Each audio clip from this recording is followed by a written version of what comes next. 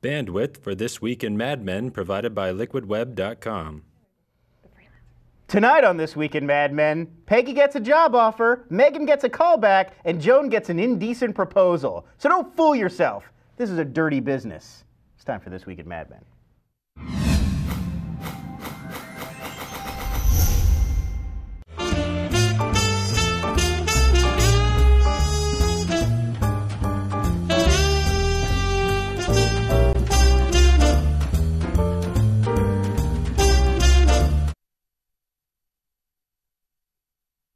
Welcome to a new episode of This Week in Mad Men, in which I'm going to avoid hitting my mic or doing whatever that was for the next hour. It's a great week for Mad Men. It was an amazing episode. It was called The Other Woman. If you want to join us live, if you're watching this right now live, it is Tuesday night, by the way. Ustream.tv/thisweekin. That is the address. Come find us. Come chat with us. We have a very active chat room that is much smarter than me and the panelists.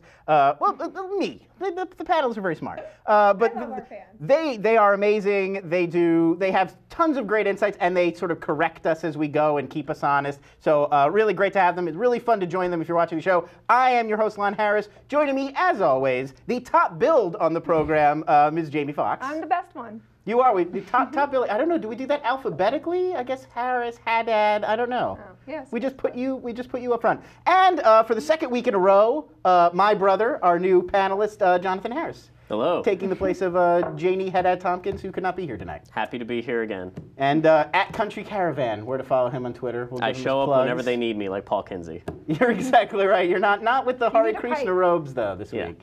A pipe, shave the beard, I'll be back. Right. You'll sing some of your favorites from your old Glee Club for us. It'll be great. So what an episode. I mean, an amazing episode last night. I've read a lot of people saying maybe the best of the series or one of the best. And I think in some ways, season, I would say, for sure. I mean, Signal 30 puts up mystery a strong date, but fight. this one was really good. Fantastic. It's hard. It's becoming hard to judge. And I mean, considering very emotionally draining for me. Yes. And in terms of major Mad Men stuff happening, like character-driven, like things happening to the major characters, this is up. I mean, if you think about maybe the B plot this week was Peggy, and in any other week that would have been a massively. I mean, if you told people at the beginning of the season that would happen. Well, it is. It kind of sneaks up on everyone. I think intentionally. Yes, but still, I mean, the fact that there were two storylines competing of that level of magnitude, and I also thought.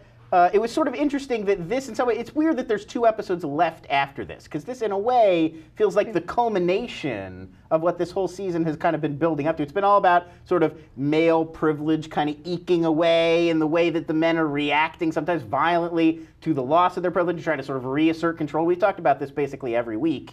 And now this week, I mean, an episode entirely dominated by that sort of imagery. Yeah, I think the main themes this week are men losing control, women earning that power, but at what cost? And every woman in this episode who takes a bit of power for herself might have lost a little bit of something in the process, might end up regretting it. Obviously, Joan's the big one, Peggy as well, and Megan just a little bit hinted at in her audition scene. Sure, yeah, and I mean, just the overall, even to take a step back, this idea of like the male gaze, male desire, and the male desire to sort of dominate and possess women as opposed to just, there's this line of, and it comes up a lot in Mad Men, and it came up in sort of culture still to this day, but at that time, this notion of, well, women have this natural advantage of like, they're beautiful and men love them and men are sort of so taken with them and can't resist them. And so that's like the women's advantage, and then men have to sort of,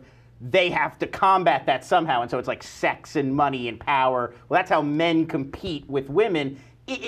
Pretending that it's some sort of level playing field, but of course this is sort of shown to be something of a farce.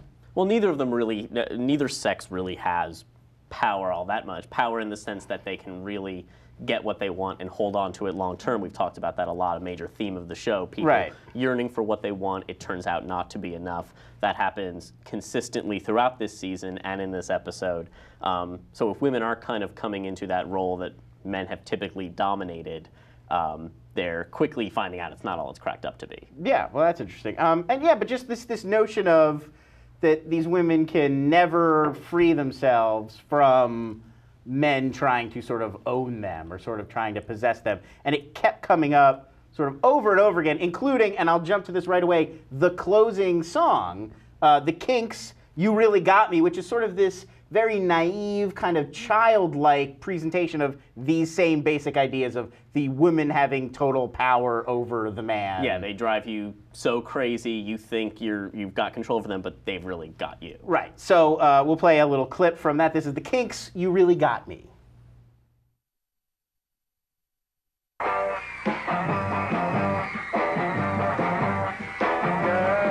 You really got me going. You got me so I don't know what I'm doing. Yeah, you really got me now. You got me so I get me bending. Yeah, you really got me now. You got me so I don't know what I'm doing. Oh yeah, you really got me now. You got me so I get me bending. You really got me. You really got me. You really got me.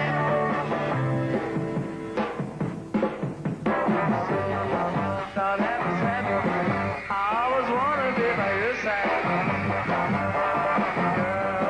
Girl, you really got me now. We were talking in the studio now. I mean, they've gotten to the Beatles this season, the Rolling Stones, the Beach Boys. They're really covering the gamut of popular And I said 1966 it radio just rock. Matt Weiner being like, I got all this money, AMC, look at me. Yeah, it's Yeah, essentially. big songs. Like, And in the calling episode of- attention to the fact that he's using big songs. Mm-hmm. I know. At that moment when the song kicked in, did anyone else think that she was just going to fall down an open elevator shaft? That would be I just thought that was. I'm like, this oh total my God. LA Law moment. And no, I don't Because think. the light hit her. The light hit her face. You know. She has this little smirk. I don't. Yeah. There's no way they could have gotten away with that. So one thing, just to take a step back, we definitely have to talk more about this issue of male possession and dominance in the gays and whatever. But one thing I wanted to bring up was just how different. I mean, this felt like a classic Mad Men episode, and it dealt with, as I'm saying, like the sort of. The show's never really more eloquent than when it's about these sort of gender battles and how this sort of sexual revolution changed this atmosphere. But I also thought, unlike a lot of other episodes, it felt a little light on the sort of subtext, the stuff we usually pick apart here. Yes. I mean, there was a lot going on, but it felt much more. The themes are very clear. Themes were very clear, and it was a more nakedly emotional episode. It was not restrained like we're sort of used to seeing. And they made no efforts, I thought, to hide what the major themes were. I mean, they did this cutting back and forth. He's talking about possessing the car, Yes. something you can really own, and it Right. cuts back. I mean, To Joan. to the Joan sequence. It couldn't have been hit over the head more. So Yeah. there's always subtext, and you've already brought up some things before we started. That, Yeah, there's a lot of little things I sort of was digging up. But this I week. mean, that major theme of woman as possession, can you control that? Yeah. Can you own it like a car? Was very much.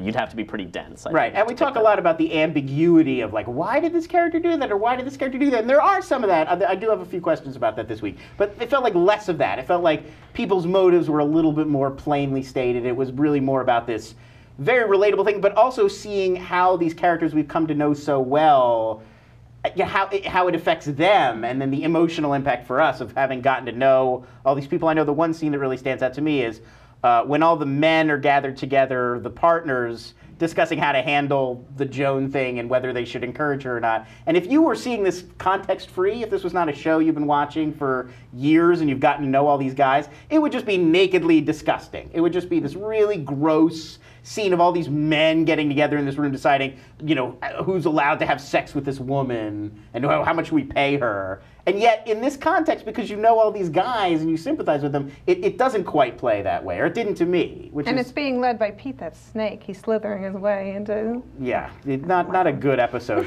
for Is it ever a good admirers of Pete Campbell. Pete hasn't certainly. had many shining moments to really show This his. was- Not this season. Was this him or at his ever. most? I mean, season 1 he was pretty disgraceful. Was this his most disgraceful Oh, absolutely. performance? I mean, I he wanna say knows this he was has a most child weaselly. with a woman he's known for years and has done nothing about it. Right. I want to say this is him at his most weaselly. He is a weaselly guy, but it's interesting because their initial reaction in that meeting is, as everyone's would be, is just like complete disgust, and then slowly, like, they all start to see how it could work in their favor. I mean, they all would love to get the Jaguar account. Lane knows he has to go to talk to her, again, under the guise of helping her out, but it's really just to make sure, he can't take out another loan, or he can't extend the credit line of the company anymore. He'd rather give up a big chunk of the company rather than show his embezzlement. Well, but that would be an interesting, like, Lane, obviously everybody who talks to Joan about it is trying to play her in some way.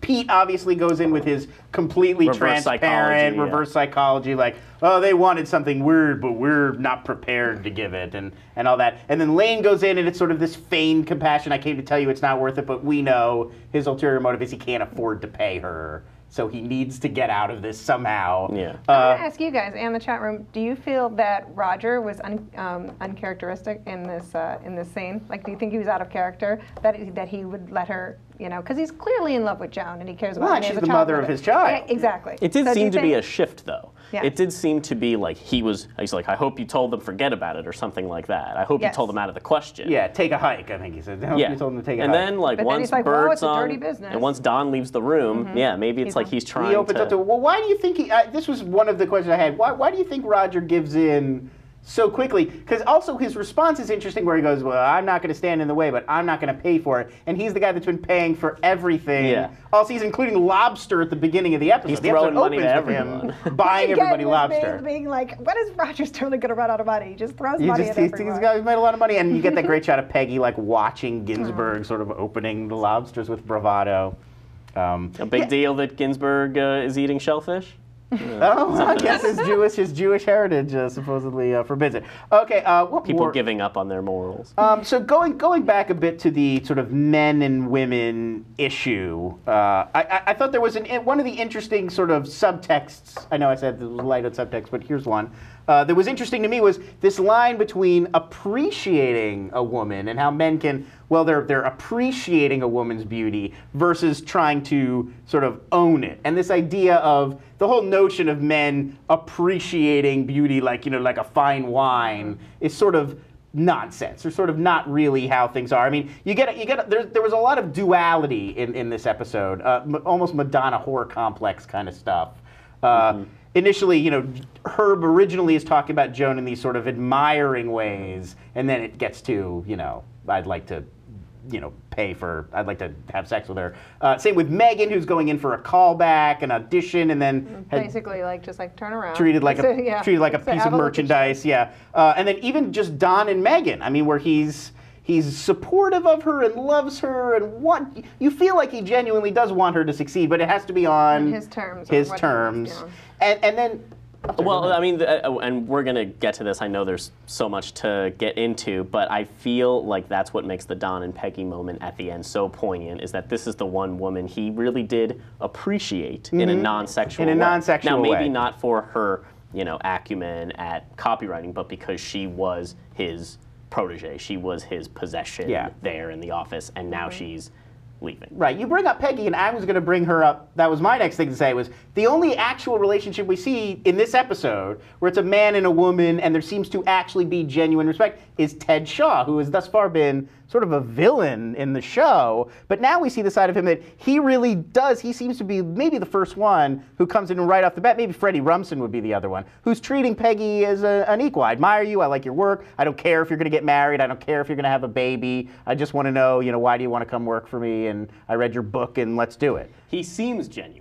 Yeah, he seems, but for now, he seems He genuine. has played tricks in the past to try and get it done. He's definitely not above a prank call on occasion, as we've seen. He reminds me of, he was Robert Kennedy on the phone. Yes, right. He was, yes. Right, but I want to talk to you about your cigarette ad, whatever. Yeah, he reminds me of the character in Extras who's always showing up at the most inopportune time to mock. Right, Andy. the frizzy hair I can't remember his name on the show. Who keeps getting roles, and Andy does. So he seems like that sleazy Pete Campbell type character at the other firm. So I'm not sure. I mean, I think he might be playing Peggy. I think he just wants to steal her from Don. It's not about her at all. Yeah. J137 in the chat room asked an interesting question that did occur to me. Is Shaw pretending to really admire and respect Peggy just to stick it to Don? Is he just stealing Don's, he thinks she's integral to Don's success and he just wants to get at it? again, and this goes into every theme I've thought about of like women earning their power, but at what cost? Is it really what they want? Like obviously Joan, Megan has to turn around, and Peggy as well. She thinks she's really got one up on Don. She leaves with that big smirk on her face, but is she really just a tool for Ted Shaw to? Yeah, well, they seem in the chat room. There seems to be an overwhelming mention of, like the overwhelming sentiment that Ted Shaw's not really interested in Peggy for her Pegginess.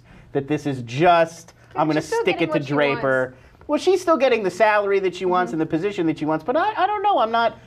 But Don got the Jaguar account, and it I think ends up being. I think it goes back to a lot of what Freddie Rumsen said, which is we really don't know. We really don't know how Peggy would do. He's like, he doesn't say he says I think you're going to succeed out of his shadow, but he doesn't. You don't really know how Peggy's going to do without Don. Yeah, Freddie Rumsen being brought back in, another symbol in Mad Men of men who don't really have full control. He is like a symbol of weakness. He can't even control. But his also, bladder. but renewal as well. I mean, he's better now. He's sober. He's still work. He's not like Paul, where he bottomed out and he doesn't do advertising anymore. Like he's the one who gets her in with Ted Shaw, and obviously his he carries some weight because he can get her this meeting. And she's not going to call Duck. So. And it only costs a slice of pie. And one slice of pie. That's all. That's all he demanded. So the last. I do want to talk about Jones while we're on this topic. Oh, of course, we have to talk about, while you're talking about these issues of ownership and men, sort of possessing women, I thought the Ginsburg moment was really one of the best in the episode, where he sees Megan come to visit Don at work. She wants confidence, so she's there basically to seduce Don. She just comes and goes as she pleases. And he says, yes, she just comes and goes as she pleases, huh? And then that's what gives him the idea. He's coming up with this realization that Don, who's sort of the master of all he surveys, even Ginsburg is going like, oh, sir, I'm not a manager, but it's very hard to work without you here. But he doesn't own Megan. She still comes and goes as he pleases. So I thought that was like a key insight, and really just beautifully played with him sort of staring out at the window. Yeah, and that's how he comes up with the brilliant idea. The brilliant way that it was tied in this week, which you don't see as much anymore. The first season, it was always whatever the product was and whatever they were going through, it was sort of tied together. If you think about it was always like a product that in some way reflected the themes of the episode or played into the themes of the episode. Limit your exposure, obviously being a memorable one. And the carousel. The photo carousel. This was again like a return to that the Jaguar sort of tied into the whole plot of the episode very closely. Yeah, and of course he knows Don's going to go for it. And, that look on Don's face is like this immediate recognition, like, yeah, that's right. That's what's happening to me. This one thing, I got all this stuff, the one thing I can't really possess. Let's symbolize this product. Right, and you see in the pitch itself, when they're pitching Jaguar, Herb, the creep, is nodding like, yes, I understand. He's feeling, at that point, maybe like he rented Joan. He can't possess Joan either, no matter how hard he tried. Or I think you could also read that as they would have gotten the account anyway. They had the best pitch. It wasn't even close. Joan maybe didn't even need to do it. And it shows how the way men think about women in the show is that they really do equate this. I mean, there's the one aspect of it's something that you appreciate and love but can't really ever fully possess. But also, they don't think Jaguars are great cars. It's this great symbol, it's this great object of beauty, but they stick. They don't, like, what's Bert say about them a few weeks ago? They're lemons, they don't run. And then Don makes the point again. He goes, most cars, they give you a typewriter when you're buying this one. They give you a toolkit because it's constantly breaking down. And it seems like the way have to have another car. It seems like the way men would talk about women at this time. Like, oh, you need a toolkit for her. She, like. Well, right. I mean, that's exactly what they're saying is, like, your wife is the sturdy, reliable, it'll get you where you go. It's a Buick in the garage, as Megan said. And I love that scene, too, because the idea that it's not a put-on. Like, Megan really was good at this. Like, Don goes home and asks her advice at the end of the day. Like, she's still sort of a collaborator in that world. I really like that moment there, that they didn't drop. And she got all snarky and was like, here's a tagline for you, it's not my problem. Yeah, right. Yeah, Jaguar, not my problem. Yeah, but I just thought it's interesting that she's still sort of staying one foot in that world and still capable of coming up with good ideas, similar ideas to what they ended up going with. She was good at it. Yeah. No, and she's still threatening when she comes into that office. And I mean, that's another thing. It's Stan, I think, is the one who says, you want to throw us some ideas? You want to throw something up on the board? So I want to talk a little bit about Joan actually making her decision, because I thought this was one of the interesting, more ambiguous elements of this episode. We get that scene with the fridge, which is both to reinforce Gail, Joan's mom, sleeping with Apollo, the fix-it guy, and that's sort of a subtext to that scene. But Also, I think it's there to give her a clear motive. It's like she needs the money. She's supporting this family. She's not accepting money from Roger because she doesn't want to be under his thumb. Right. She says that also $50,000 is 4 times what she makes, which means she makes about 12.5, which is a good salary back in then. But now we're seeing Peggy getting offered $19,000. So obviously there's room to grow. I looked it up. Peggy's salary, $19,000 a year in '67 would have been about 120 grand today. So it's real money. I mean, he's offering her, it would be six figures today. That's significant. So anyway, there is definitely this idea that's reinforced during the whole show that it's purely she just wants the money, or as Lane says, maybe the security that the money would bring, like that's enough to keep a woman and a child comfortable. But is there something else too? Is it a taking the power back? That she's a character we've seen being raped. She sort of hasn't been in control of her own destiny with men, and now it's this, she's making this decision. All these men have to come to her, and she's the one who gets to be in the driver's seat. I mean, I think it's different. I mean, it shows the duality between this week and last week, where it was men who needed money. It was Lane, it was Paul, but Paul didn't take the money right away, and then eventually he did. It was more like a means to an end, whereas it means this specific move up for Joan and for Peggy. It's like you are really moving up in the world, whereas Lane just needs money to get rid of his debt. He's got to pay his taxes. Yeah, I mean, it means a different thing to the men in the previous episodes and the women in this episode. Right, but I mean, this is still her taking a positive step, making a decision that then gets her financial security, gets her the leadership position that she wanted. I mean, I do feel like that's part of the idea here, is that it was not just now she's making money off of this. I mean, I think it's also now she's the one who's in control. Like I don't think she would ever become partner otherwise. Like she always would have just remained the head Not secretary. at Sterling Cooper Price. Exactly. Yes, probably, and because she's the office manager or whatever, it's not like she could just bop somewhere else. Yeah. I was Elaine and I were discussing this. I don't know if she's in the chat room. She is in the chat room. Yes. She had a brilliant theory that there's 3 Megan, Peggy, and Joan represent the 3 ways that women are going to be able to get power. Yes. Megan has married well. That's how she can do whatever she wants to do. Peggy actually earns it, and Joan uses her sexuality. Well, I think, but that's interesting, and I agree, and I think that's a very salient point. But I also think it's interesting that there's a cloud over both Joan and Peggy in this scenario, which is Peggy may have gotten this job because Shaw wants to stick it to Draper. So it may not have been entirely her ability. I think it probably is. And then Joan, she's using her sexuality, but only because it's in this weird case and Lane is sort of up against the wall. And she wishes she didn't have to. Right. She's been there for years, and she knows, based on my merits, I will never, even sleeping with Roger Sterling. And bear in mind, she had a chance with Lane. And Megan could have just married Don, and then, well, now I'm going to be the rich man's wife. She could have been Jane, and she wasn't. She was working with Don. Now she's doing something else. So I mean, I agree with the theory, but I do think there's more going on. It's not. Mad Men's never quite so cut and dry. The question I would like to ask, while we're on the topic of Joan's decision in the chat room, is if Don hadn't showed up, if she hadn't done it yet, right? And if Don had been on up, time, yes, would she have still done it? I think yes. I think her mind was already made up, but the way she closed her eyes right after he said that, like, oh goodness, like at first you think it's relief, but then you realize she's already done it, and she's like, oh, I thought it was unanimous. Or she's just, I mean, it's exactly what she says to Lane earlier. Like, none of the men in the office can understand why this would be embarrassing for her. Like, Pete's totally clueless. And remember, Pete also at one point tried to talk his own wife into sleeping with someone so he could get a story published. So Pete clearly doesn't really see what's wrong with this. No. It's like, and Pete said that horrible thing about, like, there's been nights where you can make mistakes for free. Yeah. And for Pete, it's just like, you sleep with somebody and then we get the account. Why not? And Lane, too, isn't really grasping. He's grasping why she might not want to do it, but he's not grasping, like, why she would feel embarrassed that all the partners got together to talk about whether she was going to sleep with him. They all just go in and talk about it, knocking on her door. And now she's a partner, but they all know she's a partner because of what she did. Right.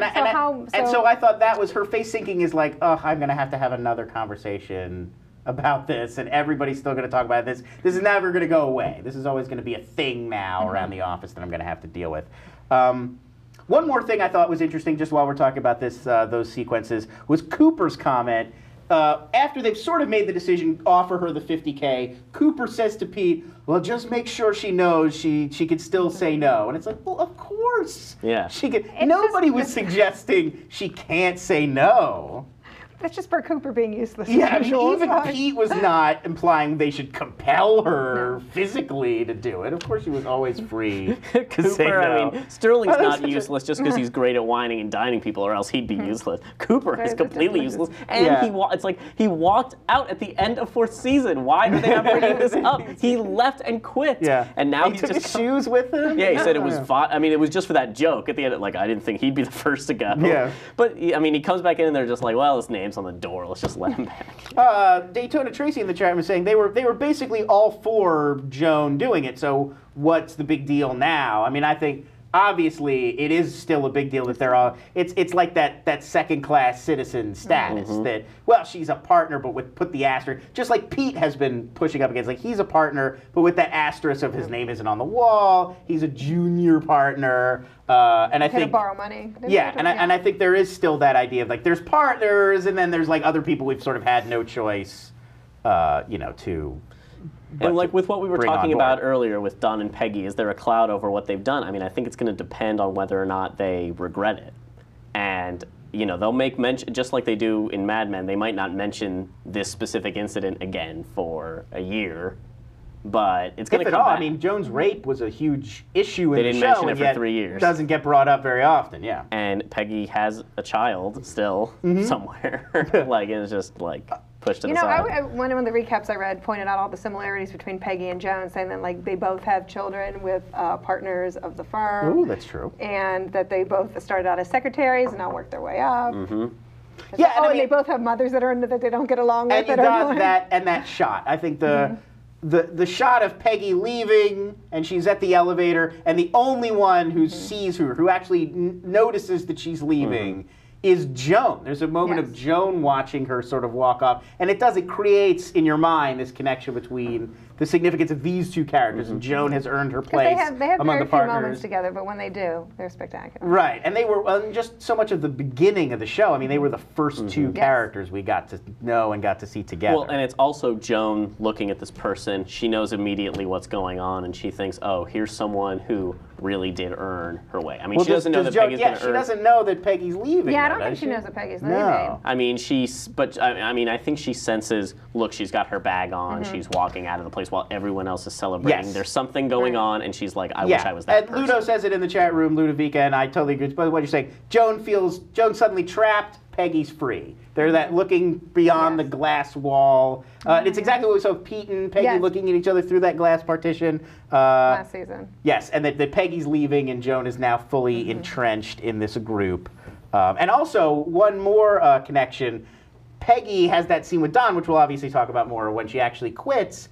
And she refers to Don as her mentor and her champion. And if you recall season 1, her first mentor at Sterling Cooper was Joan. It was Joan telling her, here's how to manage being a secretary, here's how to get in with the right people and whatever. So she was she sort of switched mentors over time.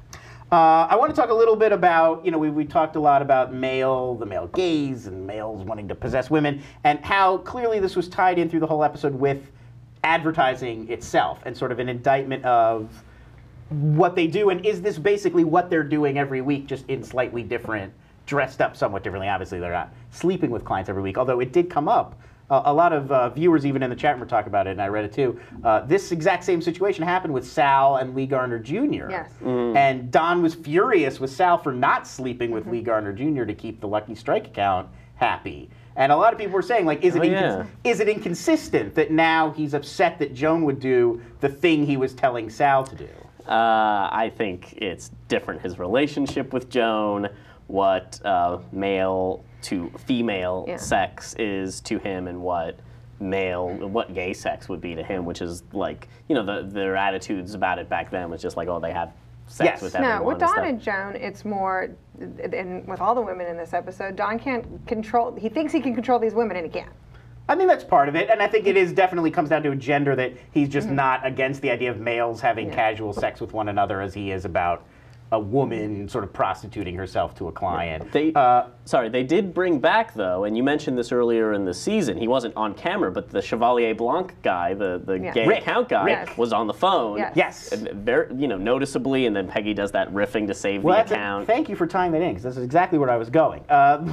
There's so many examples of women being bought, treated as consumer items, hooked up in the pitching and the advertising. Because obviously the Jaguar mistress curves, and then you skip past the flesh in Playboy to oogle this car. And I can't put a woman on this account. Can't put a right. Julia, Megan's friend Julia, up on the desk acting out being a Jaguar while the guys hoot and holler. Even Ted Shaw and Peggy writing down the price and handing it back and forth, like her sticker price for what she's worth. What about the Lady Godiva image? And the Lady Godiva pitch, which is she's as naked as we're allowed to make her. But the Lady Godiva ends up being more like of the hero of the ad. Like it's true, but it's still. I mean, even Peggy's ideas still revolve around using a woman's sexuality. So I think the question, this one. Oh, and one more one I want to bring up. Rick on the phone from Chevalier Blanc goes, "Why would a man buy a woman something for Valentine's Day?" Which doesn't make sense because it's so transactional. It's a man's buying a woman gifts and then she's going to give it up. I mean, that's what Valentine's Day means. And so Rick is like, well, why? What would be the motive? Why would a woman even buy a man something? She's not trying to get anything out of him. That's what Valentine's Day is for. So just this, this layer of selling sex and selling these ideas of possession is really what they do. I mean, it's the day-to-day of Sterling Cooper, Draper Price. And I have another point about Lady Godiva, unless somebody wants to throw in something else about that. No, all the historical references to historical and legendary women. I counted 4. I'd be delighted if somebody in the chat room had more, because there might have been more. I only think 3. So Pete references Cleopatra, yes. Who and all these women have a lot in common, which I'll get to in a second. Herb references to Scheherazade and Helen of Troy. He first says, "I feel like the Sultan of Arabia," which is a 1001 Nights reference, and then he says, "And I'm sitting here with Helen of Troy," and then she points out those are 2 different stories. And then finally, Peggy's pitch, which involves Lady Godiva, and all of those women have so much in common. They're all beautiful, and they all sort of use their beauty and their sexuality to attain power, wealth, fame, infamy, to get what they want. When did the Elizabeth Taylor Cleopatra movie come out? It would 60s? It would have been a few years before this, I want to say. They It would already have come reference out. to it, but And a notable box office flop. Yeah, because that was a huge problem. Made but no it money. was still very famous, and it had like Elizabeth Taylor, who was one of the most well respected. It would definitely have been a known. It would definitely have been a known commodity at this time among these characters. It would have been a very famous movie for them. But yeah, just so many connections between those particular historical women and how they all use their sexuality to sort of get what they want. I mean, obviously Cleopatra. First, she was ruling with her brothers, who she was sleeping with both of them, and then Julius Caesar, and then Mark Antony. Helen of Troy, obviously kidnapped by Paris, kicks off the Trojan War. Scheherazade has to keep telling stories to the Sultan so he doesn't cut her head off, because he would marry a virgin, sleep with them once, and then... I'm just writing down Wikipedia entries I have to go to tonight. I'm just writing down things to look at. And then Lady Godiva opposed her husband's taxation of the citizens of Coventry, so they made this deal that I will ride through the town. So there's a little world history / mythology with Lon Harris. You guys just learned a little something. And, interestingly enough, the Lady Godiva... last thing I have 2 more. But the Lady Godiva thing is interesting because it gave birth to the notion of a peeping Tom. The rule was she's going to do this, but y'all have to keep your shutters closed, nobody look at her. And then one guy, this tailor named Thomas, looked at her, and they gouged his eyes out. He was the first peeping Tom. And it also in this era, a great film by Michael Powell called Peeping Tom. Peeping Tom, that's right. That was what, 1960, 61, something like that? I guess several years before, but that's a great movie. It is a great movie. Separate time. And then also, while we're talking just real quick, historical references, there's a bit like when Don is kissing Peggy's hand, this very chivalrous image of the lady and the knight sort of kissing hand. Although she puts her hand out for a handshake. Yes. Right, she puts her, and which mirrors Pete tries to shake Joan's hand. She refuses. Like, put her there. You got a deal. And then she doesn't. But it's also, I'm shaking my hand like a man would do. Don's going to kiss it. You're still a woman. Right. Yes. Well, I mean, and then it means much more than that. It's also very touching. Right. But let's not forget. And it recalls the suitcase too, where they're holding hands when they wake up in the morning. Or the pilot, whenever she initially was like put her hand upon his, and because she was told like that's what you need to do, and then he refused her. Oh, that's bad. Lot going on. So another theme I want to go over briefly. There's so much. We're over halfway through the episode. We're never going to get to all my notes. But I think a big theme as well this week, is sort of a sub-theme, would be unsustainability. That there's a lot of scenarios going on now. And obviously this is a show that's gearing up towards the end of the season. We only have 2 episodes left. So obviously they're setting up a lot of conflicts that are going to play out. But so much of this week was about either revealing unsustainable lies, like this lie is now so obvious that we can't even pretend anymore, or just situations that are about to blow up in somebody's face. Lane, most notably, his financial troubles are now at this point completely unsustainable. Cooper puts the kibosh. There's no more bonuses. Yeah, there's no bonuses this year, but next year. Yeah. There's no more bonuses, even though he sort of maneuvered his way around having to give Joan 50 grand. It's a great obvious line from Lane too, by the way. He's like, I say let's just get our bonuses and move on. Bonuses. Yeah, he's getting a lot worse at pretending that it's an innocent thing of wanting to give people bonuses. But also, I thought the scene with Peggy and Ken, it was one of 2 very brief and odd scenes. The one, Megan's audition, is extremely brief. It's a very short scene. And the other one with Peggy and Ken, where he comes in and he's like, I'll get you to Paris, or we'll go somewhere else together. And she goes, save the fiction for your stories. Very cutting. I have a third brief odd scene, which is Pete reading to his child Good at Night home. Moon. He's reading Good Night Moon. He gets in this little argument with Trudy. His relationship with Trudy has nothing to do with the episode, and yet it's... That's a second scene. Him fighting with Trudy is actually a second scene. So there were 2 scenes in there, but they were very much like off from the main A and B stories of this episode, and I couldn't tell whether it's just tying in with all of the other Pete stuff going on this season and his unhappiness. He's upset about having to commute. They show the thing in the clip. It's an epic poem for him to get home. It's an epic poem, which goes in with all this historical context. It was all about just him trying to get that apartment so he could like bone whoever he wants. Yeah, but still, there's no one in his eyes in this episode. He's like trying to get this apartment. He doesn't even have a target yet. Yeah, I think again, and he says that line. He's exhausted from putting his foot down. Yeah, which is great. It's that he has no. As Seinfeld would say, he has no hand. He has no hand. He's out of hand. Like she just dominates him. I mean, she says, "I'm not moving. You've got to get over it. Your love affair with Manhattan is over." Your love affair with Manhattan is over. Yeah. And also, the scene opens with this very resonant image, if you recall, back from, I believe it's Signal 30, where he's so proud of his hi-fi, and he's playing it for Ken, and he's showing off, and now he's reduced to listening to it. Right, he's got his headphones on. He can't play the music out loud. And Trudy even comes in and says, you can listen to it out loud, and he's, it's not worth it. Yeah, I mean, Pete has nothing going for him right this season. I mean, everyone I talk to says he's going to jump out that window, he's going to get in a car accident. I don't think Mad Men is that hit you over the head with it. When I was speaking to death Christina Hendricks, this is exactly what she was saying, because we were talking about Pete and how they're foreshadowing like him going to kill himself, and she's like, you talked with Christina Hendricks about Pete? Yes. Pete Campbell, of course. He's fascinating. We talked about the show. She loves to talk about the show. I'm jealous. He's fascinating. Also, I love Pete using the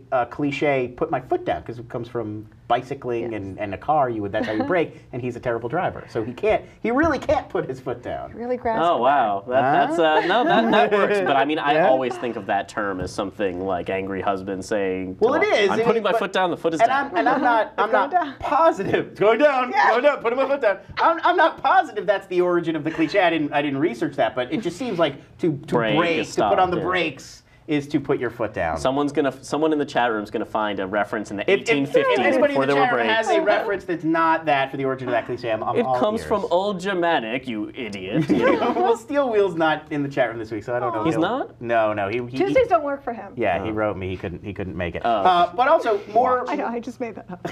He really couldn't make it.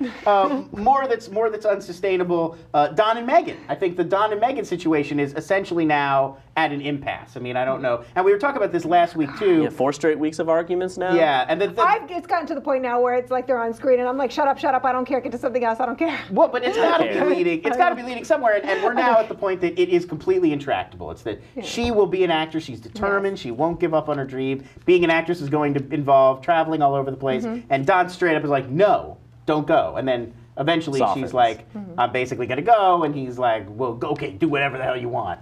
So yeah, where can this possibly go? She's going to get a role. She's going to meet someone. She's going to sleep with him. Yeah, I mean, seems what I've been saying. Seems like it could happen. And then he's not going to cheat on her. He's made it perfectly clear. And as long as we're talking about things that are unsustainable, and I think this may be a symbol that becomes important in the coming weeks, was a very brief scene. I think a blogger pointed it out, and then I noticed it. When you first come into the writer's room and they're horsing around, they're actually building a house of cards. That's what Ginsburg and the other guys are doing to pass the time. So, I mean, a perfect metaphor for none of this stuff is going to last. This is all going to topple very soon. I know. I mean, I saw that during the episode, and I totally forgot about it. A really fascinating. See, there was stuff to pick apart. No, of course there was. And also Dale is in those scenes. I missed copywriter Dale, Dale gets like one big scene a season. The last time I think we saw him was the guy walks into an advertising agency where he gets covered in blood from the spray. I don't know if we've even seen or heard from Dale since then. Both of those old guys weren't new, but one of them was. There were some. Well, there's freelancers. There's freelancers in that room. Don says, we got tons of freelancers in there. So there's 4 freelancers, right? Yeah. So you haven't met all those guys, but Dale, the guy with glasses, what was not clear about? He's going on a break. You're not going on a break. And of course he hires these like old men to do it. Right. Like, well, that try to sustain some of what it used to be. Well, because women can't be on the Jaguar account. We can't put a girl on the Jaguar account. But that was a theme, like this whole episode, of these rooms full of men making decisions about everybody else. And women are not allowed into that sort of zone. And that brings us also to a major theme this week, which we've already touched on, so we can skip through this quickly, of Don just being ineffectual. I mean, scene after scene after scene after scene of this week was just Don trying to exert his power over women, especially, and just coming up short. And we open with that image of Dale telling the other guy, "Oh no, he's taking a break. We're not," reinforcing Don's power. That Don still has all of this authority and power. He's still the big shot. Everybody still, Ginsburg goes in, I know I'm not a manager. And yet then the rest of the episode, he's repeatedly unable to get his way. Yeah, with male employees he can, but not women. Well, and not even his colleagues. I mean, in the beginning, he wants the board to reject the idea outright, and then he leaves, and they decide it against him, and Pete later says, the conversation doesn't end just because you leave the room. He tries to stop Joan from going through with it. Too late. He's too late. He tries to keep Megan from moving to Boston, but it doesn't work. She says, well, this is the way it works. Now you know. Just this ultimate, he's just going to find out about it after the fact. He's not part of the decision-making at all. He tries to stop Peggy from leaving Sterling Cooper, obviously, and money. He tries to do the Roger Don, throw money at it. It's the second time he throws money at her in the episode. Yes. And it does not work. There's no number. There's no number. This leads into something I want to bring up really quickly, which is Don's only victory in this episode is he wins the Jaguar account, but it's not his victory, which he learns. Yeah. And it's this whole thing, and I feel like you guys in the chat room might be able to help me out with this. There's been a bunch of times this season where victories have actually been defeats. So. Yes.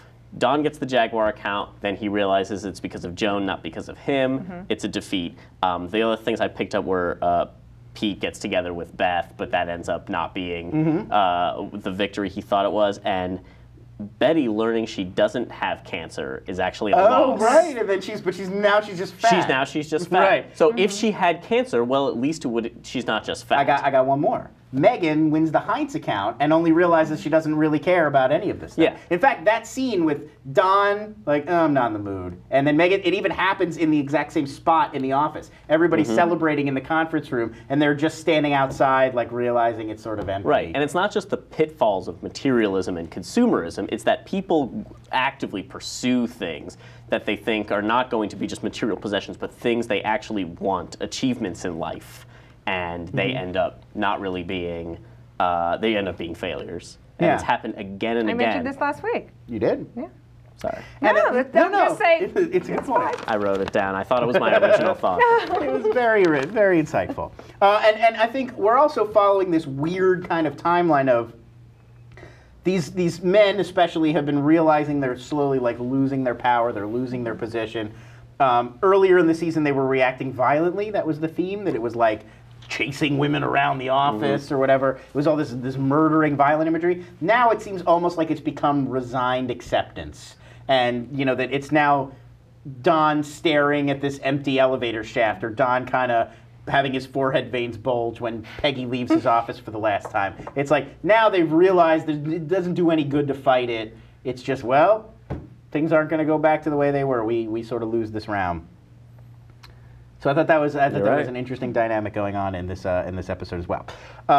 Okay, what more? The Peggy scene. Well, now I've got all my very specific Joan notes, which we haven't even gotten to yet. I thought Ken's line to Pete at the original dinner, where they're taught, you know, that Herb first pitches his idea, which I also liked. I thought it was interesting that all of Herb's dialogue it's all antiquated. He sounds almost like Bert Cooper. He saw a dynamite redhead built like a B-52. Antiquated terminology even in '67. And then later in bed he tells her, "You're a hell of a gal." Yeah. It's all this really old. It's just dating him. He's a relic. You know. It's just making him even older. And also, I was Seems a little interested. mobbed up to me. Like he may have some mob ties. Where did you? I don't know, just the way he spoke. Just the suit or whatever. Because also, he's I was wondering if they Maybe I could purposely. hold Italian. There was also a lot of discussion of his physical. Like Joan asks Pete, "How is he?" And Pete keeps insisting, "Oh, no, He's not that bad." He calls him handsome, the handsome gentleman. You know, like I think earlier. So I wondered if they purposely cast like kind of a fat, unappealing looking sort of gluttonous talk about his name. individual. Oh yes, well this I was very proud of. Well, I didn't come up with this, but I was very proud of the Mad Men writers for thinking of it. Herb's last name, this was the LA Times blog pointed this out, by the way, very astute. Herb's last name is Rennet, R-E-N-N-E-T. They mention it twice in the Odd show. last name. Rennet means a group of enzymes that are produced in mammal stomachs that are used in cheese production. So it's bile. I mean, he's literally named Bile. That's the word they chose for his last name. He's a hideous person. And Ken tries to be like, well, I know some redheads. Maybe I'll introduce you. Like Right, the same Ken's thing he trying would his have best. always done. Yeah, Ken's trying his best. Poor Ken is like the only. Ken's He's the got only a moral. one with morals. Yeah, the only one who's never cheated on his wife. Yeah, But he again- loves his wife, but he can't operate in this Yeah, world. I think that's an interesting point to jump off of, though, because yes, Ken comes out better than a lot of other people, but Ken has the opportunity at that dinner to say no. He could go, no, she's married. She would never do that. Let me set you up with another No, redhead. they tries. escalate it. He throws it out there. He sort of indicates maybe this isn't such a great idea, but he leaves the door open for Pete. And that, if you realize it over the course of the episode, at first the door is just being left open a little bit. It's like, well, I don't think it's going to happen. But Joan does the You don't same know. thing because she says, like, you can't afford it. Right. Leaving the door Yes, open. and Joan Pete- never outright says Yeah. no. And No. Pete's like, well, this was an act of desperation. It's always like, leave it open, and then over the course of the episode, it's left more and more open Yes. until it becomes almost inevitable. Yes. That there's no way she could turn this down. Yeah. And I thought that was interesting that, you know, how the pressure sort of mounts. Right, before over time. she ever says no, all of a sudden Lane puts it out there. 5% of the company, I'm a partner, you can get it. Well, that's significant. Yeah. It is. I mean, if, you know, 5% of that company over That's what I'm saying. Yeah. Someone offered me that. You know, it's a You would tough. sleep with her, Brennett? Well, I don't know, but I mean, I don't know what the female equivalent is, but it'd still be, you know, that's Kathy a lot of Bates. money. And then, what did you guys think? That's poor Miss Bates. What did you guys think of Pete's line when he's done pitching Joan? She's like, "You're a piece of work" or whatever, and he goes, "I hope I haven't insulted you. That's all that matters to me." And he's completely delusional. He can't tell how he's come off still. Even at the end when she's There's just like a obviously trail insulted. of slime off of it comes off of But Pete. it seems like Pete, to be good at his job, would have to be pretty good, reasonable at reading signals and reading people, no? But that's the thing is, this is what he does with men, and men fall for it because he does this whole, like the sleazy thing where like, well, I can introduce you to this lady and such and such. It works really well with men. It does not work well with women at all, which shows he is not going to be very effectual in the future world where he's going to have to manage accounts that's why he wasn't running the account with I can't remember The her Mohawk name. Airlines one? Well, no, in the first season, in the Steinmart, what was it called? The Jewish woman. Mencken? Oh yeah, That, Menkins. Department. Right, that was Don, and he really Yeah. was ineffectual in that account at the beginning. He's not going to work in this future world where he has to deal with women. because his sleaziness works on men. It works on Herb. NYC Hope is telling me she thought Ken couldn't speak up because Pete's a partner and he's not. I don't know if I buy that. I don't know. I mean, I believe that Ken would not feel empowered to say. Yeah, but Ken's been known to back down. Like someone else would be like, I'm going to write short stories if I want to, but no, he doesn't. Ken rarely speaks up. Ken does back down easily. Yeah. It's true, but all he would have to say in that particular scenario is she's married. Nobody says, and then later Pete's like, oh, he already knows she's married, but nobody says it. Nobody says it, and that would be the obvious thing to say. Yeah, because it says, because Herb is married as well. Well, he's so married too, and then you get the adultery, other woman sort of theme coming up of they're both, sleeping outside their marriage. But I thought that was interesting that all anyone would have to say at any point was, no, she's a married woman, she's not going to do that, and then it probably would have ended right there. Also, I thought it was interesting that Pete references that he brought it up again when they were putting it in a cab. When they were putting him in a cab at the end of the night, but we don't see that scene. Yeah, probably didn't. Right. Did that actually happen, or is that just an extra? If it's not shown and Pete said it, probably not. Guy's a scumbag. Let me see what else we got. Oh, you wanted to bring up the letter, the color green. Oh yes, I do want to talk about that. What significance? So obviously, Herb gives Joan the emerald necklace and says he thinks this is a good fit for her complexion. Now, I think you could read that as just he actually has observed this about her, which is true because she wears green a lot. So it could be nothing more than that. Costume designer Janie Bryant does always purposely put Joan in jewel tone colors. That's fact. Oh, well, there you go. There you go. But check, I like costuming. But check this out. She goes home, and we later see that she's in her gown, still her evening gown, and she covers it with a green Asian-themed Chinese robe when Don comes over. Again, when they get the phone call from Jaguar that they got the business, she's in a green dress. And if you recall last week when Don was giving his pep talk to the troops, like, you're going to drown in champagne or whatever, also in green. So is there some significance to Joan being associated with the color green? He gives money, her an jealousy. emerald, which I feel is like the... if she was just clothed in green a lot, it might just be the costume designer thinks she looks, this will work well for her, and this was the style at the time. But you don't write into a script, the guy gives her an emerald, which is a notably green jewel, unless it means And he says that line about, I thought this would be a good match for Governor. Now, when I think red and green, I think Christmas, but I don't think it could have been read as like the male gaze, and he's been, he was staring at her and gawking at her, and then made this, jump to this conclusion, which was accurate, that she wears green a lot. I'll give you it with the stone, but I don't think that her wearing all these outfits in green, that's too far. I mean, too far, really? I mean, you see that green robe is also a symbol of in the episode, though, because we see her in it, and we take her at face value when Don comes over that she was just about to get in the shower. Well, she was just about to get in the shower. Well, but then she uses it. She's using it to cover what she's been doing. Right. She uses it to cover the fact that she's in an evening gown. All right, so the chat room. I thought he was in there with it. The chat room thinks we're overthinking it, so I will move on. Chat room's with me. But the chat room is with you on this one. But I don't know. I got to say, I thought there was. You have us here so we can dig deep. Especially because Peggy, never in green, always with that mustard yellow, always orange and yellow are Peggy's colors. Earth tones. Yeah. Well, the green is for the money and the gold is for the honey, as Bishop Don Magic Wand is fond of saying. So. I don't know what you're talking about. Don Magic Wand. Anyway, he's a pimp, memorably. It all ties together. Reference. I have so much to look up on Wikipedia. Yes, look up the Bishop Don Magic Wand. I'm sure that's exactly what Matt Weiner had in mind when he was writing this.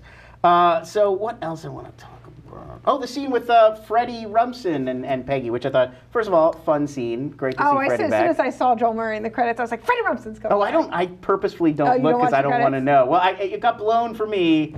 I forget who came back like last season or early this season, and I saw their name early on. I was like, oh, I know they're going to be in it now. And I kept seeing Allison Brie come up, and I don't want to know if there's going to be that. So I don't know. Like, Trudy's in the show often, so I don't mind if I see Allison Brie. But like, if someone who hasn't been in the show in a while, I don't. Yeah, I don't look at that. But I loved two things I want to call out. One, I loved Freddie saying car guys are a bunch of creeps, and Peggy goes, they're all a bunch of creeps, which again underlines the we see like we even see in theater Megan's audition, those guys are a bunch of creeps. It's basically like women can't escape. It's inescapable. Anytime men are in a situation where they are evaluating women, judging women, hiring women, working with women, this is always going to be a Right, it's an audition, it's a callback, it's a very exciting thing, but it's just three guys observing. You can't her. escape. Anytime men are together and this is a male position of power, this issue is going to come up. Was it Julie crawling across the table? Who was the one? Yeah, Julie. Julie, Megan's friend. Yeah. Yeah, even then. Like, Don't try to tame her. Yeah, exactly. They're different Jaguar ideas. And the other thing I thought was interesting, and maybe I'm sure the chat room might have insight on this if it goes back into the show's lore, but Freddy's nickname for Peggy is Ballerina. Do you guys know the origin of that? He calls her Ballerina in that scene. It's right before he says he doesn't, know if she's ambitious or she just likes to complain. But he calls her Ballerina like that's his term of affection for her. I didn't pick that up. I did not. Chat room. I did not. Yeah, if anybody in the chat room has any insights on why he calls her Ballerina, I'd be very interested to know. And what did you guys think about Ted Shaw's Ralph Waldo Emerson quote? He said you have to be a transparent eyeball and let the world pass through you. But I mean, when I was watching that, he was like, he doesn't assume that she'll be able to figure it out. He goes, what he means by that is this. It's still like a little bit patronizing, and he shows he has the one up on her by giving her a different price. He can't just agree. Yeah. He goes above and beyond. So I didn't really think much about it. Like he prefaces it with, well, like, do you even know who? Are you familiar with? He's a little smarmy asshole. He's a little smarmy, yeah. Anyway. But I didn't think about the Emerson quote that much. I almost thought that it could have been it almost felt like a little Matt Weiner wink to the audience that, like this is, he's passing along what he has seen and observed, and I don't know. I didn't know quite what to make of it. Thought somebody else might have. Oh, can we talk about the play that she's auditioning for? Yes, we will talk a little bit about the play. I actually have a Little Murders was the name of the play. She says it only once. I heard back from Little Murders. It started as a Broadway show in 1967. It was written by Jules Feiffer, the well-known sort of humorist playwright. This was his very first play. The 1967 version, it's probably better off for Megan. She didn't get this part. It opened and closed within only a few performances. It was a big flop. Well, we don't know if she doesn't get it. She shakes her head. She said she didn't get it. She says she doesn't get it? She tells Don she didn't get it. I thought she was just like, how does it go? And she just looks disappointed. Nah, she goes, I didn't get it. Oh, okay. But anyway, it closed after only 7 performances. It was brought back in 1969. There was a revival that was a huge success. That was directed by Alan Arkin, who ended up making a film in 1971. He directed a film and it appears in it as well. Out of the play, it starred Elliot Gould. Let's take a look at a bit of the trailer. Little Murders.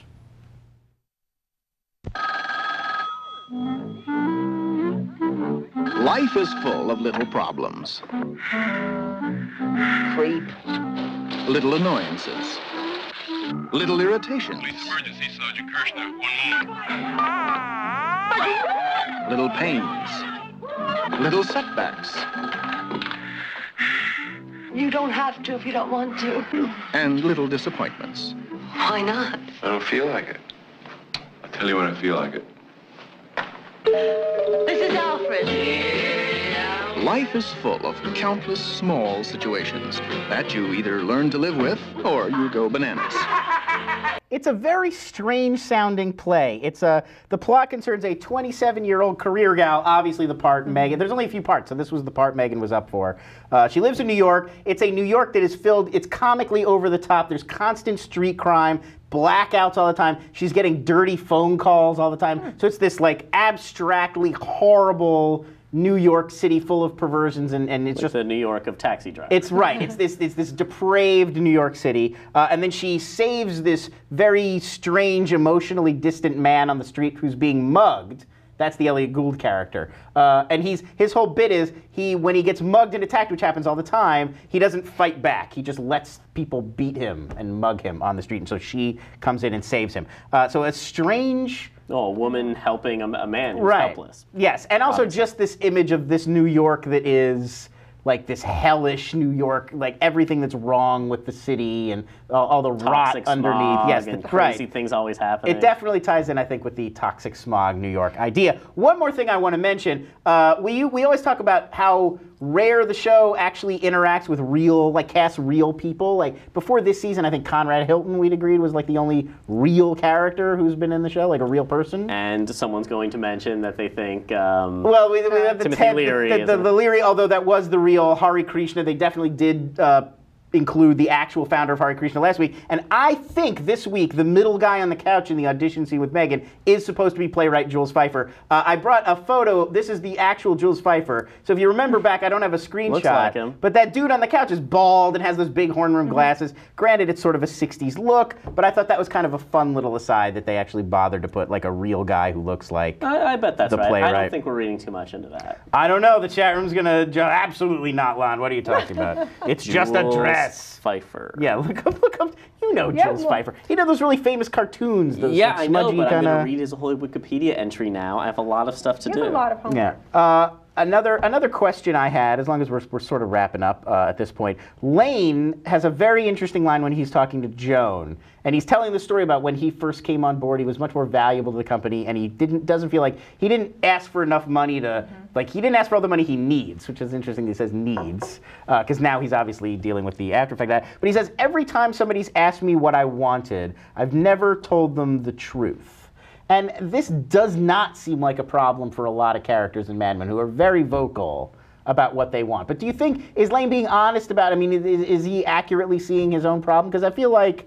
Well, I mean, he hasn't said what he hasn't said what he needs. Right. What he wants is the bonuses. What he, he hasn't really... I mean, that's just his British politeness. Well, that's the whole season. What was it at the beginning where he gets the number of that girl? He's not open with anyone about his real intentions in this. But I don't know if Joan and I don't know if the women they're the same way. I mean, has Peggy asked for a raise before? Don says you picked the perfect Peggy's time asked to for a ask raise me before, for a raise. and Peggy's very vocal about wanting more. I mean, she asked for counts when she wants them. She says, I want more. And Pete, too, is in the same situation as Peggy of, I'm not getting the response I desire for this. He made a big deal about not having that corner office. Megan's been very forthright about, I don't want to work here anymore. I want to act. I want to go on to auditions. I want to go to Boston. Yeah, but what about Joan?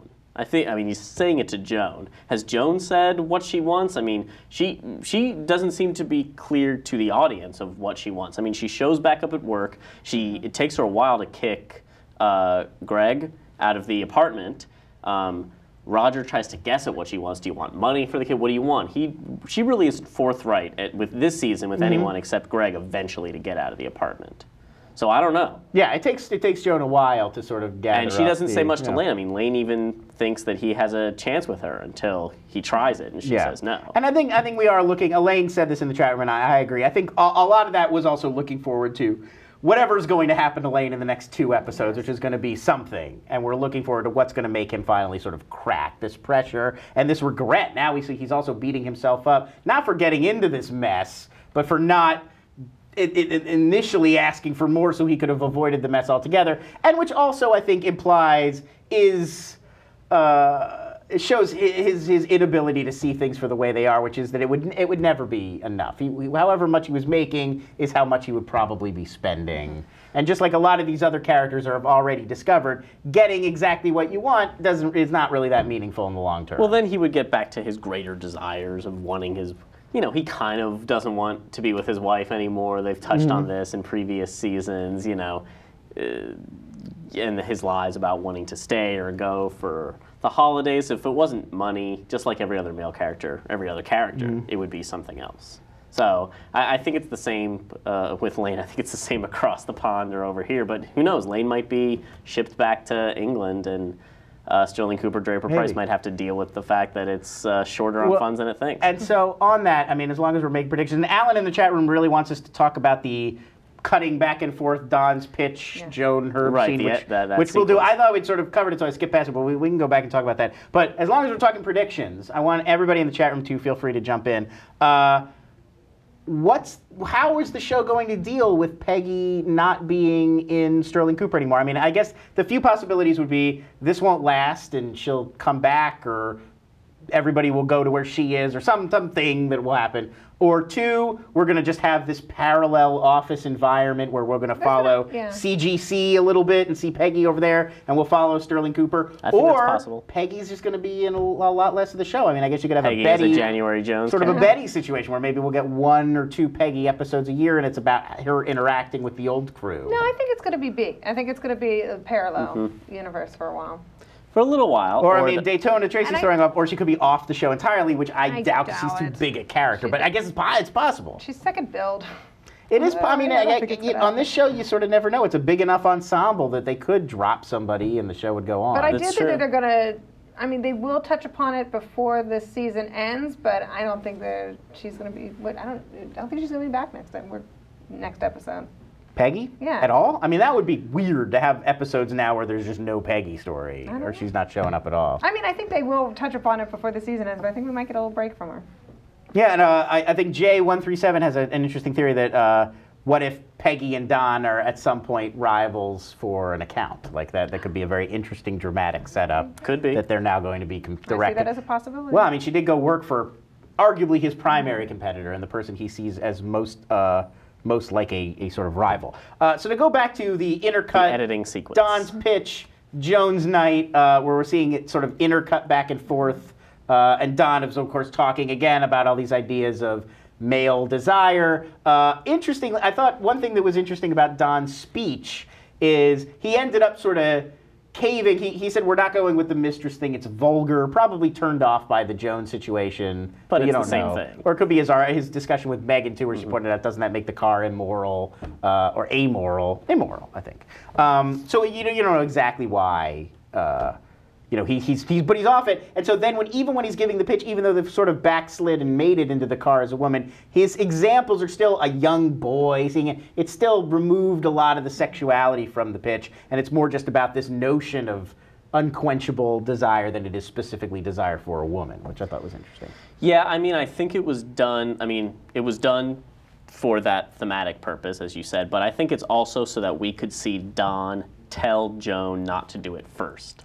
Yes. Before any of that. Excuse me. I think it was because, we want Don to talk Joan out of it.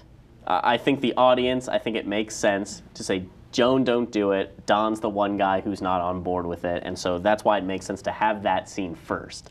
And then, well, if we're going to do this little thematic play, then we can put some trickery into here. Right, yes. The sort of fake out of he's gotten to her on time. Oh no, he's too late. Because at first you think, well, and that's why I brought up that question earlier. Would Joan still have done it? Because the sequence that we see is that Don has talked to her about it, and then she's doing it. So we think, oh my God, she decided to go through it anyway. And it's only later that we find out that she had already been talked to by Don, and that's why that question comes up. And I think it's supposed to be a lingering question. Would Joan have done it had Don spoken to her? And if she knew that it wasn't a unified front, not every partner was on board saying, yes, you should definitely have done this. An interesting, any thoughts on that? I mean, would Joan have done it if Don had gotten to her first? I still think so. Yeah. Yeah. I mean, still believe so. that's what I mean, think too. Yeah.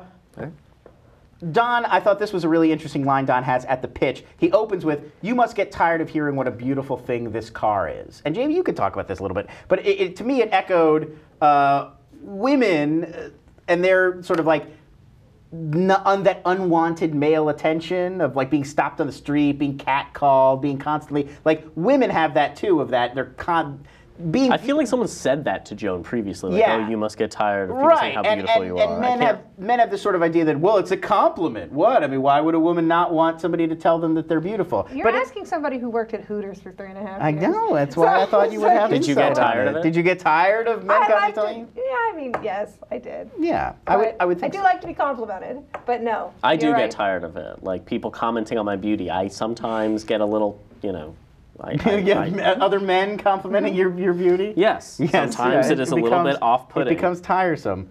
And I thought that was an interesting. Again, everything that Don says pretty much in that pitch has double meaning because it all relates back to what we're seeing play out with Joan. So that line in particular, I thought. No, you know what? To be I'm thinking of like one specific girlfriend I have who is very beautiful and she hates it. It's like his people are always telling her like, oh, your eyes are so beautiful, you're so beautiful, and she just always but she's like, oh, I'm so sick of everyone telling me how beautiful I am.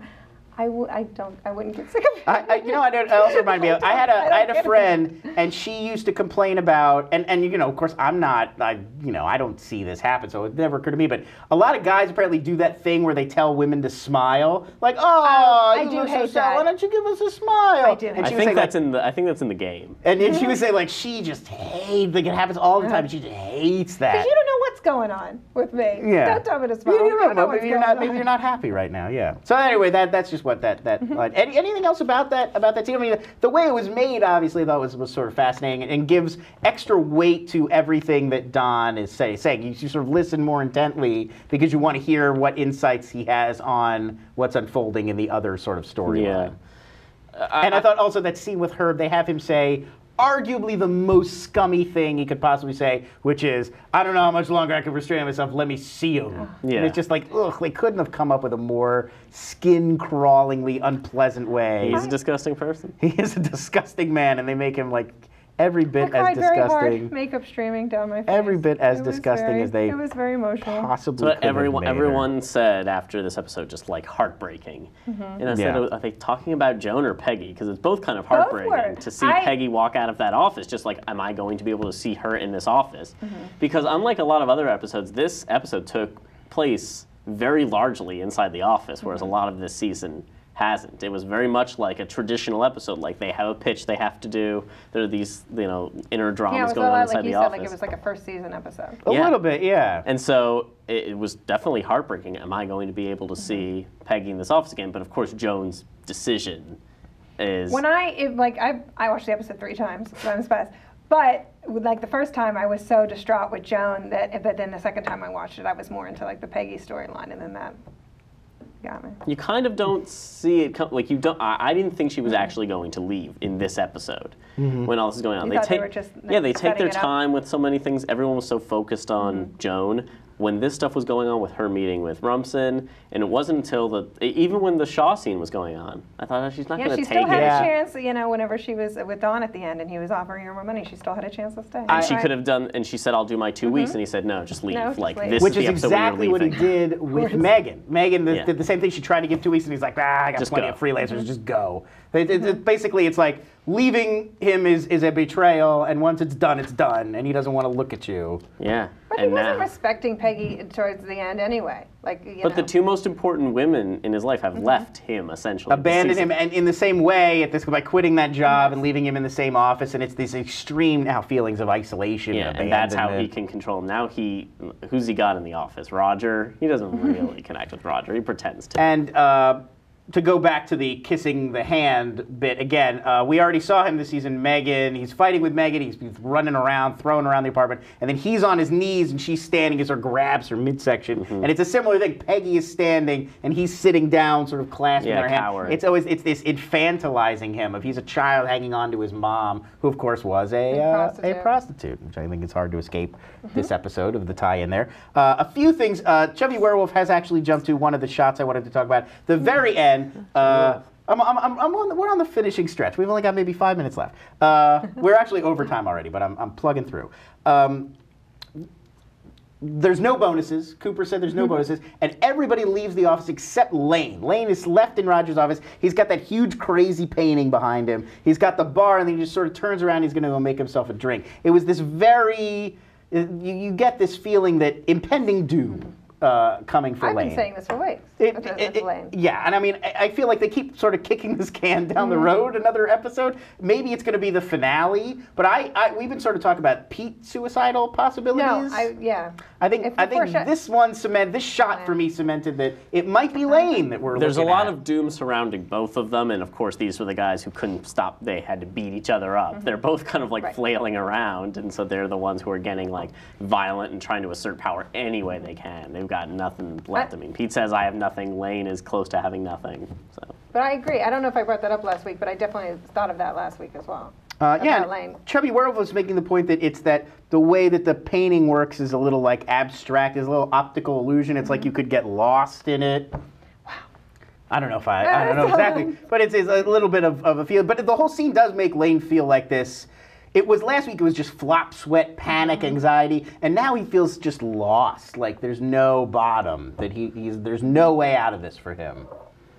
I mean, it could happen. There have been dots of Lane this season because he'll disappear for like 3 episodes at Well, a it's time. definitely in the next episode because his wife is in the preview. Yes, So we we'll won't get get over it. Rebecca Oh, without okay. Lane, probably. Yes. I loved the moment where Pete misunderstands Joan. She goes, I'm not guaranteeing results. Yes. And she means, I'm not guaranteeing we're going to get the account. And he reads it as, I'm not guaranteeing that Herb will, like, orgasm. Or, like, that he will, like, enjoy the sex act. Because Pete goes, oh, well, he seems very ardent. I'm sure he'll... and it's just, I mean, I'm not saying anything deeper into it. I think it is just in there to lighten the mood a little bit. Yeah, I mean, but this he guy's was such a big on, goober. like, there are no positive guarantees, there are only negative guarantees. No, if she sleeps with him, there's no guarantee that we'll get the account, but if she doesn't, it's a guarantee that we won't. Yeah. Like there can be definite losses, but no definite wins. Yeah. With Pete. And we were talking too about like the sort of unsustainability of it, and like nothing is sort of for certain. Yeah. And it plays on that idea as well. Let me see. Oh, and I wanted to talk about. Was this the last thing I'll bring up, and then we'll close this out because we're over time. But was this the first time we've heard a Carson reference? Carson I believe started so. in 1962, but Really? Yeah, but this was the first time Don actually says, I was going to watch Carson and cry myself to sleep. And then you hear it. And then you hear Carson on the background too. I don't think we've ever heard of Don being a Carson fan before. It seems like it might have come up. That's new. I just thought that was interesting. All So the TV Steve Allen was references. done in 1962? 1962, Johnny Carson took over The Tonight Show. I looked it up. Yeah. Wow. Because I was thinking maybe it was very recent, and that's why they made a reference to That's it. what I thought, Maybe too. Carson came on in the last year or so. But no, it's 62. He was on 30 years then, he was on. Long time he was on. And now Leno's going to be angling for that record. Whatever. With a little asterisk because there are a few years in between. Okay, so that is our show. Now we've moved on to the late night wars. Just so much to cover. I have a lot to talk about with Conan. Yes, it's true. Thanks everybody in the chat room for joining us. It's been a great week. Lots of brilliant insights as always.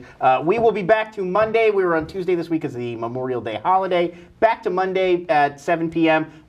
Thanks for joining us, John. I believe Janie will be back next week, but it's been a delight having you here. I love being here. It's a lot of fun. At Country Caravan, if you want to follow John on Twitter. Please. Thanks so much, Jamie. Thank you as always. At Jamie_Fox. Yes, because, there are a lot of other people with my name. There's one in particular, one other dude. No, there's a moving female in. country singer who has my exact name, exact spelling. Really? Yes. Wow. Well, there you go. See? Is that also it's the JAIME Yes. thing too? Yes. Okay, so JAIME_FOX if you want to Yes. find Jamie on Twitter. I'm Lon. But I mostly talk about nonsense, so. Nonsense is good. On Twitter? Really? Don't knock nonsense. I'm at Lons if you want to follow me. Thanks everybody for joining us. We will see you next time for another brand new episode of This Week in Mad Men.